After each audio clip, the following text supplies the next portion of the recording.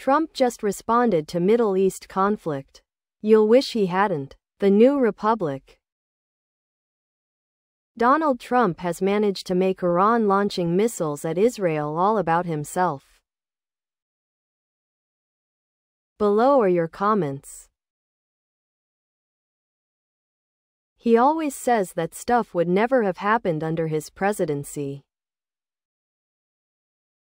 That's an unknown scenario because he's not president. And why doesn't he ever add why none of this would have happened while he was president? What would he have done to prevent the unknown? The argument that no one is afraid of Biden? Which is strange because no one has to fight Biden. Just as no one would be fighting Trump.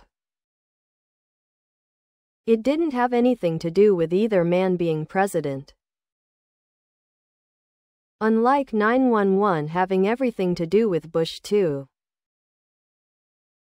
If he were president, Mexico would have paid for the wall. China would send money to the U.S. Treasury Department every month to pay for tariffs. Helene's path W. Old have been altered with his Sharpie, etc. The signs of totalitarianism, re. Donald Trump, are here. A fake strongman emerges, who claims only he can fix it all. Only the followers of the Ing Man movement are patriots. Tell big lies, falsehoods, conspiracies. Wave lots of flags. Proclaim extra. Me nationalism. Dismantle the justice system to install a loyal. Tell them they are victims, but can regain their power if the bad guys are taken out and the strong man is installed. Trump stoked the Iranians when he ordered the attack on General Soleimani of Iran. He couldn't give a reason for bleep the general. People close to Trump said he did it because he though. It would make him look tough.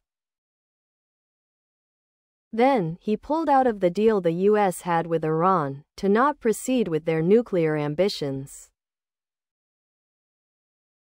Iran had in fact tabled their nuclear ambitions, and Trump is the reason that they've renewed it.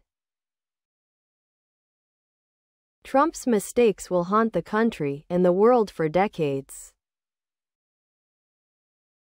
A man bereft of intellect, wielding the power of the presidency, is just dangerous. He was president for 4 years. He didn't fix the border. He didn't solve the Ukraine. He didn't curb inflation. He had no Obamacare alternative, and he didn't bring manufacturing back to the US. On the accomplishment side, he did play over 300 rounds of golf on taxpayer dollars. Why would anyone think that anything he says about solving problems would be anything more than the ramblings of an egomaniac? Please subscribe to my channel.